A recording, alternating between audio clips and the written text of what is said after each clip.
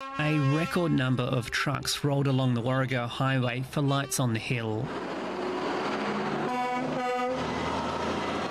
It's become the biggest trucking convoy in the Southern Hemisphere. Nearly 700 decorated vehicles took part. Some drivers took inspiration from iconic films like Smokey and the Bandit,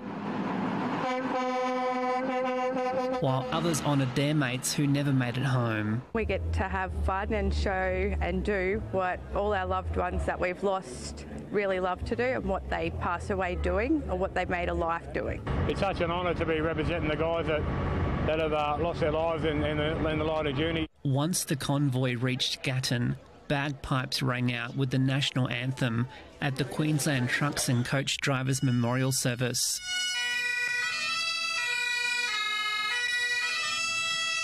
"75 plaques were unveiled, representing the lives lost on open roads across the country over the past year. Somewhere out there on the highways, in a fiery crash at night, in a blowout on the gravel, while the sun is shining bright."